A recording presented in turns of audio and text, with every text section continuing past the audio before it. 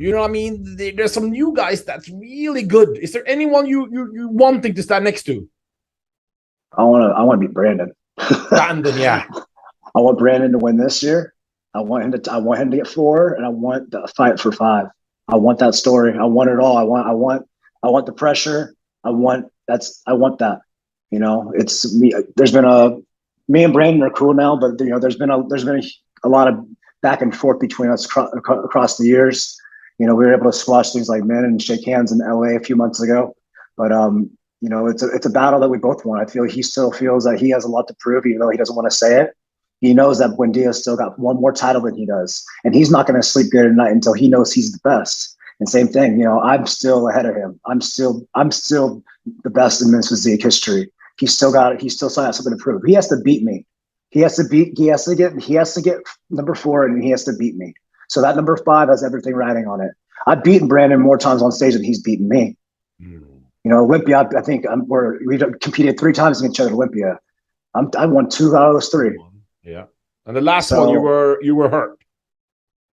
I was off. I'm not going to say I could have been better, but Brandon was a better man that day on stage. I knew it when we were backstage. He walked back there. I'm like, shit, he looks good. He looked good. It was a whole new Brandon Hendrickson in 2018.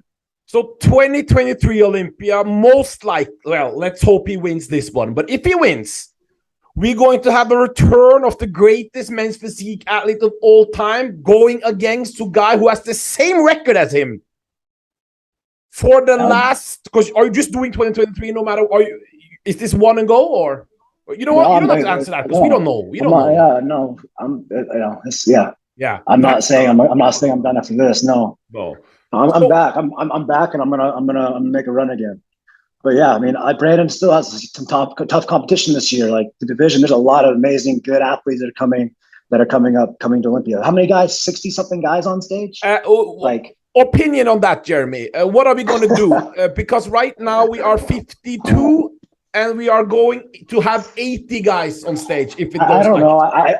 I would tell guys to probably get some neon flashing lights in their shorts or something to draw attention to themselves. But how is this possible to judge as an athlete? Do you feel comfortable? You are going to get the eyes because you are a legend. But as an unknown guy from Romania or from Bosnia, are you going to get the same attention?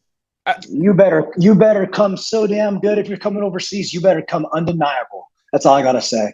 Don't leave it up to the judges. You can't leave it up to the judges. Come so good that they can't not see you. If they can't notice you, then you didn't come good enough. Come unbeatable. That's my advice to the guys out there.